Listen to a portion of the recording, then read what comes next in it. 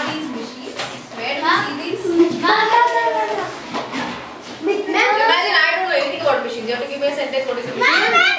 Yes, Shiva. Then we see machines in factories. We can see machines in factories. How can sharpener and needle be machine? Because they don't have gears or electricity. So according to Veer, machines might have gears or electricity. Yes, ma'am. If the machine doesn't have gears or electricity, how can they work? But how can the machine work without electricity or something? You are now going to create a mind map on machines.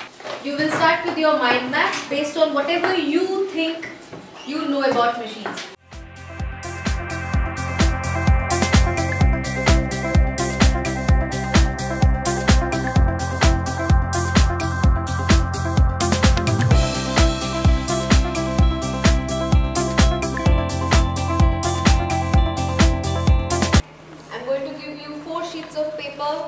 Each of these 4 sheets will have some drawings on it, some pictures on it. Those are instruments that you generally see in your day-to-day lives. You have to categorize them if they are machines or not.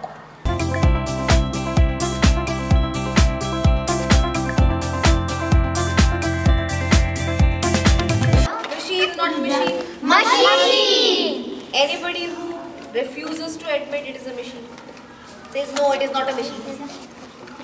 Why?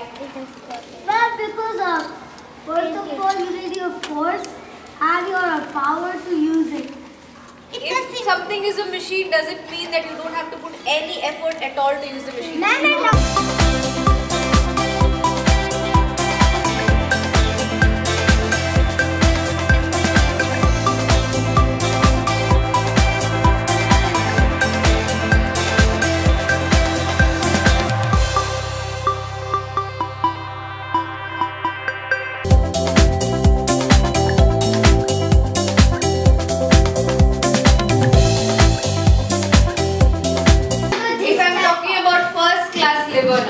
If I'm using that box where I have my stuffed lid and I'm using my spoon to lift out the lid, where is my fulcrum?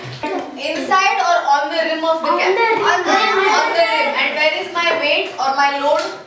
We are going to divide the class into 3 groups. Each group will work on each type of lever. First group will work on the first class lever. Try to design a model of something that you see in your day-to-day lives. You are allowed to use these reference books if you want to see some examples of what you can do. Okay?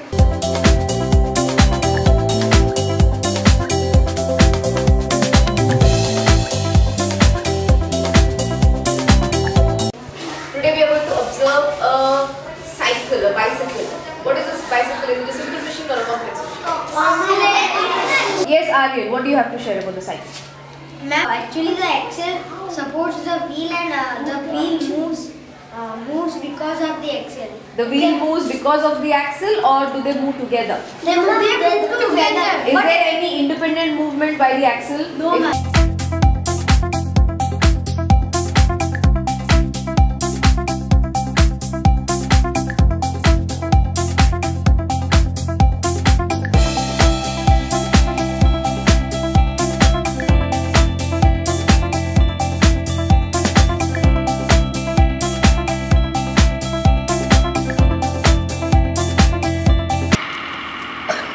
If you are running around, is gravity working on you again? Yes. Is there any change in the amount of gravity there? No. So what other force is actually working on you when you are running? Gravity. Gravity is always present. What other force makes it more difficult for you to walk around or jump around? Friction. We are going to have a small experiment here. Vijay, come forward. I want you to kick this ball as far as you can. Okay?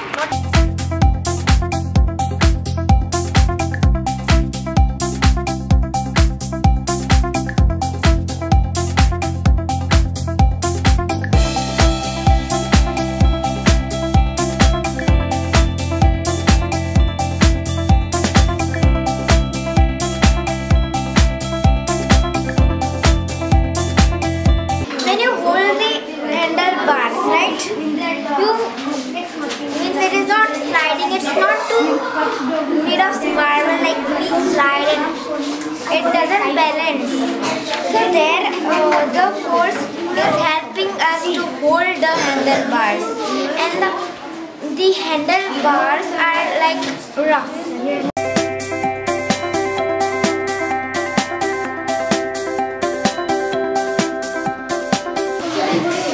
Okay, everybody ready with your presentation? So, sir, what do you think?